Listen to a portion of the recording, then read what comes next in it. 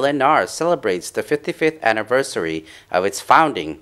It is highlighted that radio remains the most important media channel for mobilizing all society to implement the party's strategies.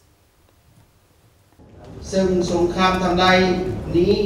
at the gathering to mark the 55th anniversary of Lao National Radio, LNR Director General Sipha Nonglath said, "We can say that the previous Vithayou Fai Pathet Lao, or Radio of Lao Country, or today's Lao National Radio, is a sharpened weapon of the party, a voice to spread the party's political directives."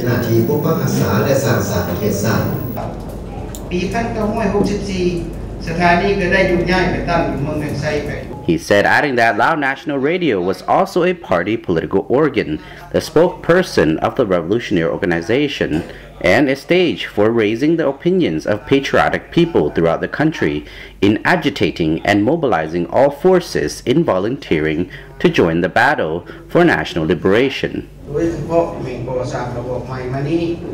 In his remarks at the meeting, Minister of Information, Culture and Tourism, Professor Dr. Boseng Kamvong Dala, praised radio civil servants for maintaining the outstanding traditions of Vithayou Fai Pathet Lao, saying they shouldered the burden of duty honorably in the fight for liberation, as well as over the past 40 years of national protection and development. He emphasized the carrying out of the party's renovation policy while pointing out the media's important role in contributing to the success of the mission through mobilizing all forces of social strata to join in.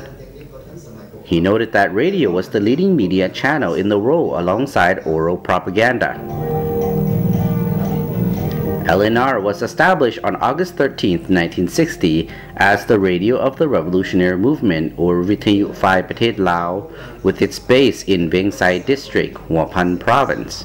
The medium played an indispensable role in mobilizing people to join the revolutionary movement accompanying the coup d'etat group against aggressors and their puppet government.